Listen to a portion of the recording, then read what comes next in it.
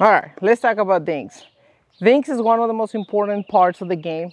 The reason I say is because 75%, 80% of the game is right here in the kitchen. So that's why I have a really good dink. It's really important on the game.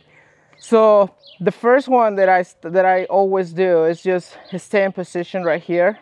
Keep my hand a little bit more firm. And the only thing that I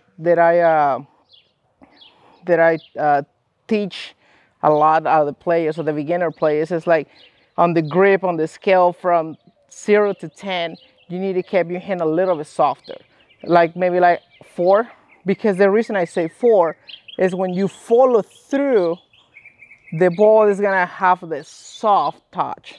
So that's why it's really important to keep it a little firm but with a little bit softer grip.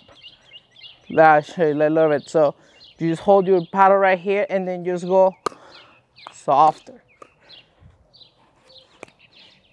Do you think with me? So just remember they go all the way through. So we don't want it to stop. We don't want it to stop the shot. We want it to follow through with a little bit, use your body as well. Following it through.